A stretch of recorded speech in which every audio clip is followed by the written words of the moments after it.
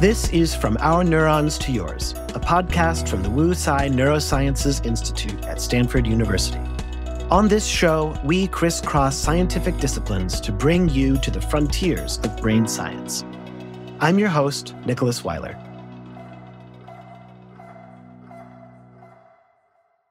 We are going to start today's episode with this thought experiment. Pretend you're the size of a molecule and you're able to sit right on the opening of a human ear canal. You're exactly at the interface between sound in the outside world and sound entering the ear on its way to the brain. What exactly happens next? What is the process by which sound becomes information? And more specifically, what is the process by which human speech is transformed into meaning? I can explain all of the stuff that happens in order for people to understand language. Laura Gwilliams studies this very question as a faculty scholar at the Wu Tsai Neurosciences Institute. So, first of all, take the auditory signal of speech.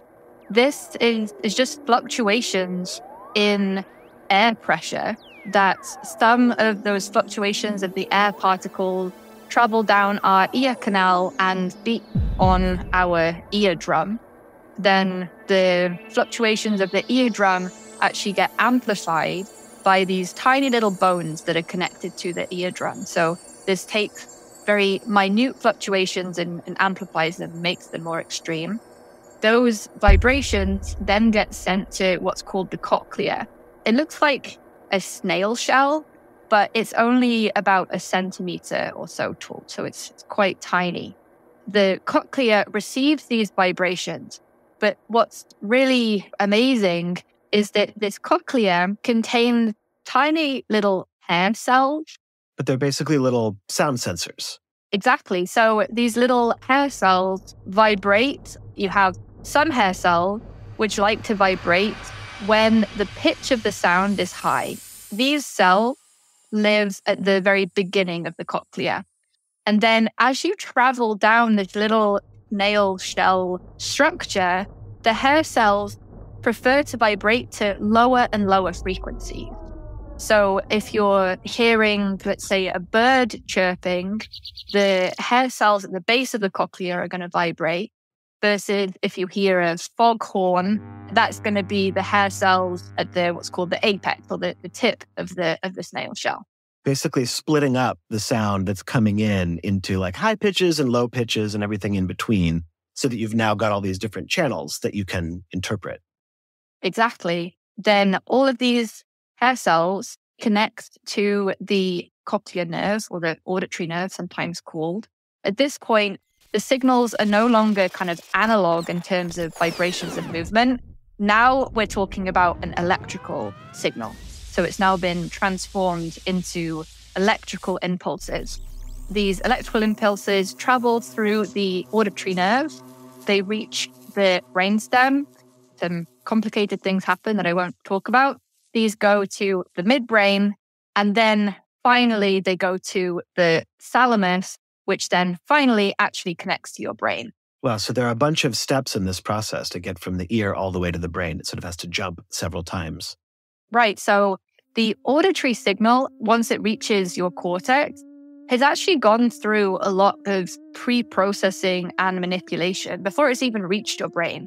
Once the signal reaches auditory cortex, this organization by frequency. So if you remember, I said that the cochlea at the base is going to prefer high frequencies and at the tip is going to prefer low frequencies.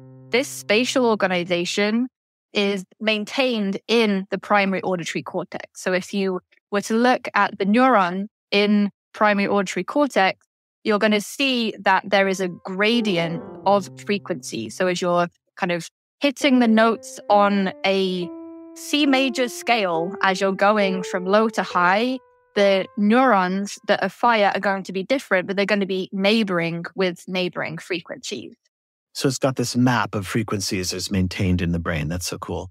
Yeah, it is. And up until that point, we can say that the way the human brain processes sound and the way that, say, monkeys or even certain types of birds process sound are pretty similar. Right. This is how we hear the world around us. Exactly. But then you have speech comprehension or language abilities, which then are all built on top of these kind of basic auditory processes.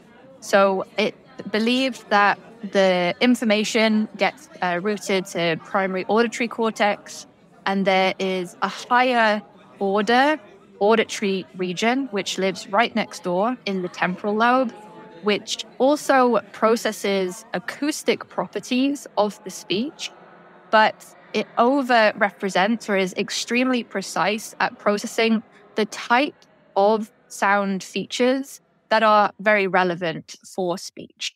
Neurons in this brain area will code the difference between, let's say, a P sound and a B sound, and will code that difference in a more precise way than you would get from just looking at the auditory signal alone.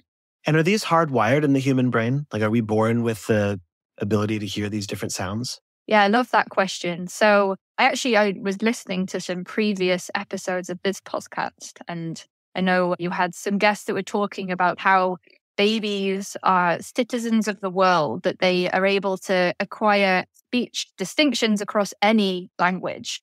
That was our conversation with Carla Schatz, I think. Right. I really enjoyed listening to that one. But if you're not exposed to a language, let's say the first time you are exposed, you are 32 years old, you will not have acquired the ability to essentially perceive the difference between these subtle distinctions in the same way you can distinguish them in your native language. And this is not something that you can acquire. And maybe you can kind of appreciate either if you've tried to learn a language yourself later on in life, or if you have spoken to others. It's possible to acquire the syntactic structure, the meanings of words, but it's very hard to produce speech with a perfect accent. And it's also very difficult to perceive these differences in speech as well. In the perception side, there is a saving grace. Context helps to disambiguate some of these uncertainties that you might have if you were just presented with a syllable path ba. But these abilities are something that you need to acquire early on. And the interesting thing about language is that we have these individual speech sounds which get combined to form syllables, which you can combine to form words and then whole phrases and whole sentences. It seems that not just different parts of the brain, but also different sizes of ensembles of neurons are recruited when you're processing different properties of language at these different levels of abstraction and complexity. In general, we understand much more at the lower level of this hierarchy, so how the individual speech sounds are processed. And as you climb up the hierarchy to be much more symbolic and hardcore language and less sensory and auditory, it becomes much more challenging to study than the lower level. And this is one of the things I really wanted to delve in with you in this conversation, which is I was just thinking about what we do when we're listening to speech, or what listeners are doing right now as they're listening to us have this conversation. We're not speaking in complete sentences all the time. There are interruptions, there are non sequiturs. It's amazing that we can keep track of conversations at all, but you don't have to think about that. Our brains are so wired to do that. We just hear meaning in each other's words. So I'd love to hear, sort of based on your research and the research that you and colleagues are starting to do, looking at these higher level representations of meaning and sentence structure and these bigger picture things, does that perception map on to how the brain produces and represents speech? I mean, are we doing it at the level of meaning? Yeah, so the short answer is that we're doing it at all levels at the same time. Just to kind of even more emphasize your point, speech comprehension is not just easy and automatic, it's almost inevitable. Like, it is very difficult for me to have this conversation with you right now and not understand what it is that you're saying. Even if I wanted to not understand you, I would have to actively distract myself with something else. And probably at the same time, it would be very distracting if you were trying to keep track of which words I'm using, because mostly we're just talking ideas. Right, exactly. Like if I decided, okay, instead of listening to the message you were trying to give to me, I'm instead going to try to notice every time you make a P sound. Then, okay, I'm going to be distracted, focusing in on your sensory output and not understanding the overall message. Our experience of language is this automatic understanding or derivation of meaning from the noises that that person is making. But most of the time, you're not actually paying attention to the noise per se. You're just paying attention to the concepts and ideas that person is trying to convey to you.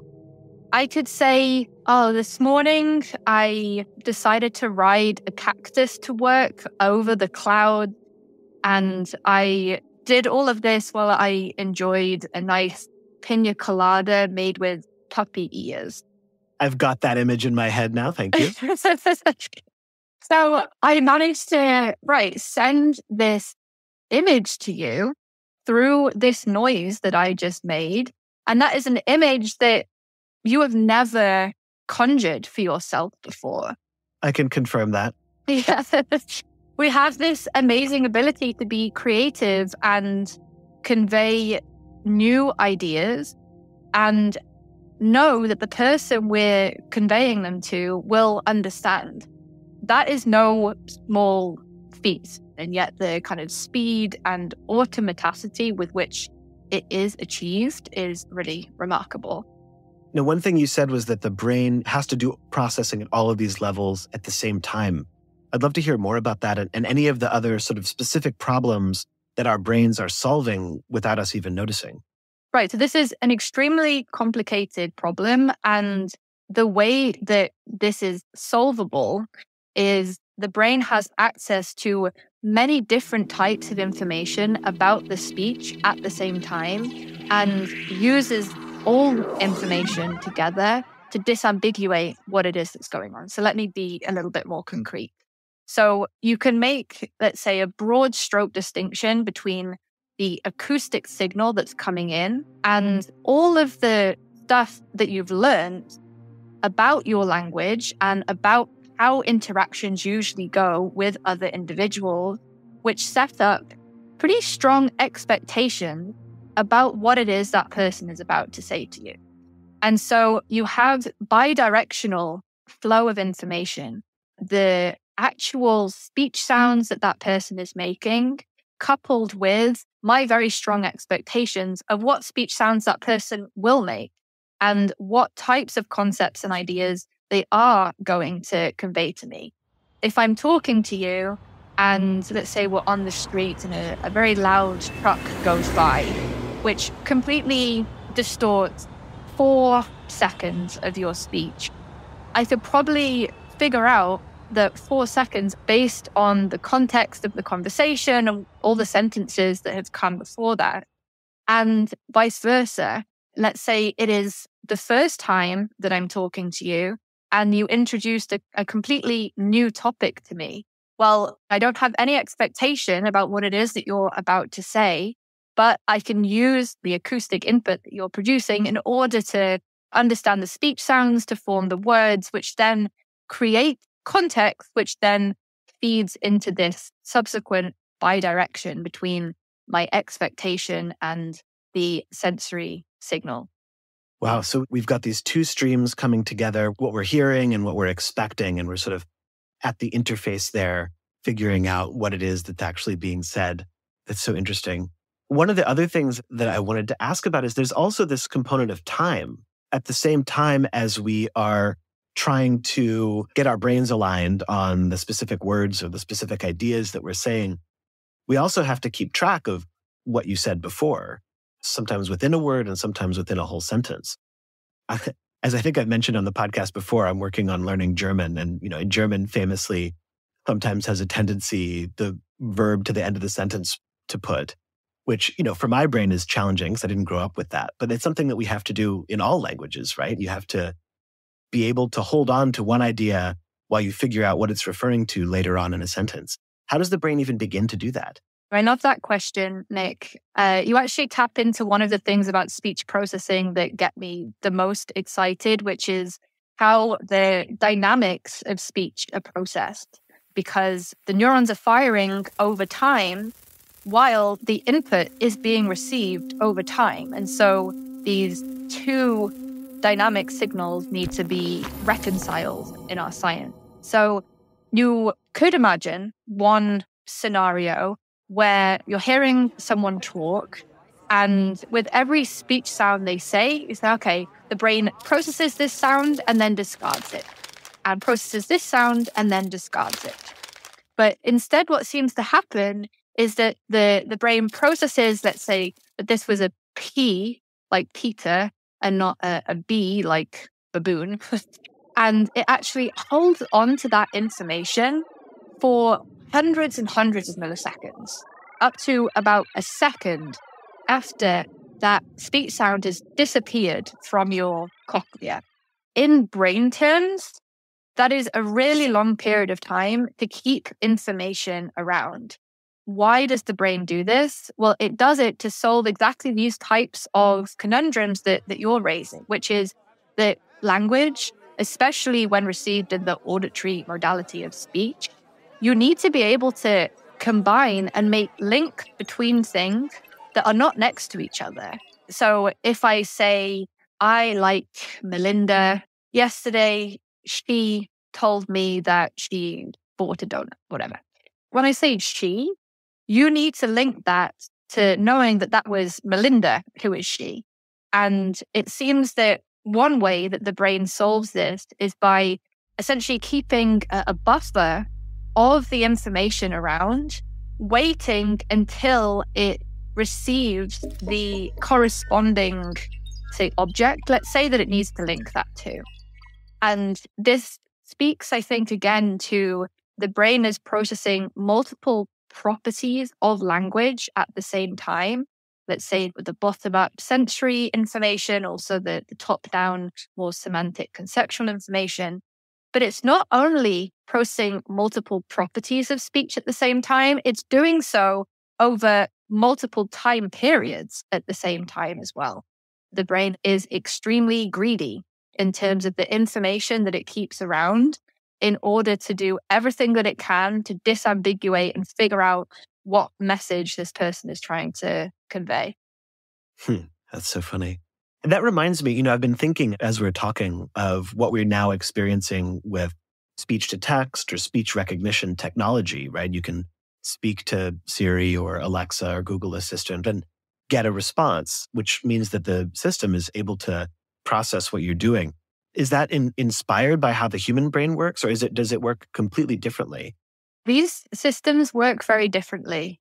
The difference between the human brain and these automatic speech recognition systems are probably most prevalent when you look at, one, how much information they need to consume to be able to get something like human level performance. Like they need to have been trained on multiple lifetimes worth of data, where if you compare that to the comprehension abilities of, say, a 5-year-old who have received much less data, it's just an incredible differential of how much information these systems need in order to achieve.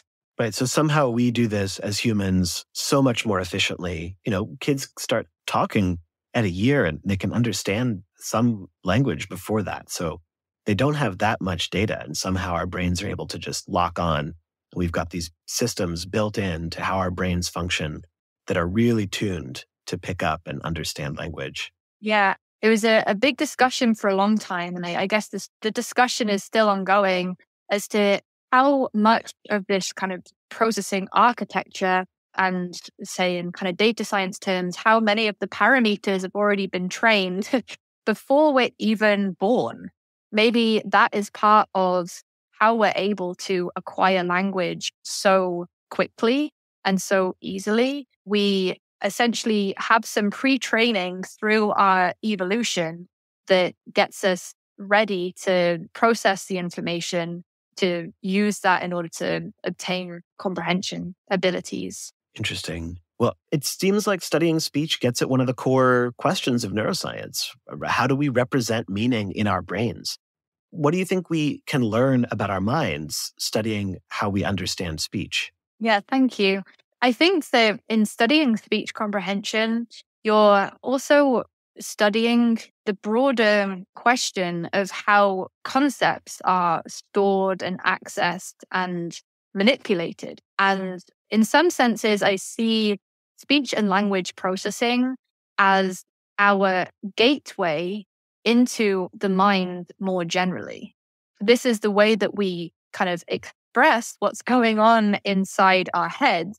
And by understanding how language is actually organized and accessing these different thoughts and ideas and emotions, it leads you to better understand those thoughts, memories, and emotions that are actually encoded in neural activity. And so in many ways, it's the road to understanding the human condition more generally. Absolutely. Yeah, it is a really exciting area of research, and I have so many more questions I'd love to ask you, but unfortunately we're out of time.